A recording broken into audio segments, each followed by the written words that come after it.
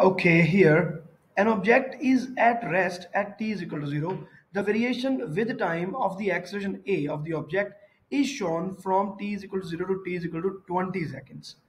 What is the speed of the object when t is equal to 15 seconds? Okay, so as it is evident from the graph, the acceleration is not constant, it is not uniform, and acceleration itself is varying up to 10 seconds in first 10 seconds. Now that's a very big problem because all the formulas that we know, every equation of motion like v is equal to u plus at, v square minus u square is equal to 2as, and s is equal to ut plus half at square. All these equations are valid only on uniformly accelerated motion.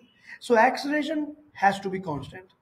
Now, up to 10 seconds, acceleration is not constant. It means these equations will not be able to help us. They are not valid here.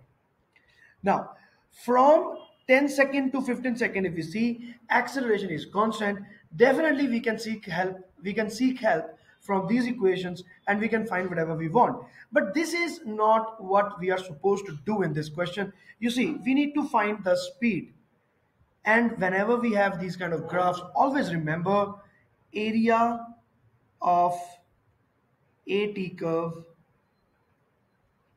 will give you velocity. So as we have done in other videos also, uh, in these kind of questions, we have to see the SI unit of the area of the graph. Like for example, this is the area. For this area, if we want to find this area, you would have to multiply acceleration with time, that is second. So meter per second square multiplied by second, it has become meter per second. So it is clear that the area under AT curve will give you the instantaneous velocity. Now, having said that, we will now find the area up to t is equal to 15. That is up to this. So we can say that it is the sum total of the area of this triangle and the area of this rectangle, or you can use the formula for the trapezium also. Straightforward, we are just going to find the area under the curve. How? Like this, half into base into height for triangle. So what is the base? It is 10 seconds into height. What is that? 5 plus. Now area of this rectangle. So it will be 15 minus 10.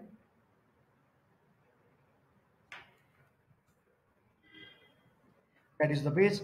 Multiply by the length of the rectangle or the height, that is 0 to 5. So it will be 5.